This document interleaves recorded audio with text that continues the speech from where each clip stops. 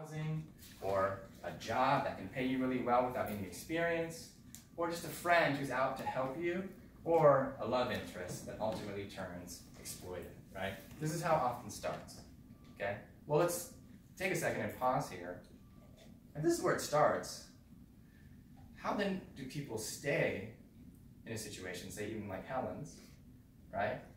Once all that bad stuff starts happening, right? Well, if you just throw into this situation an experience of violence, right?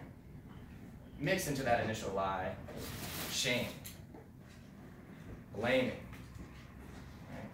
Throw into that mix more overwhelming death.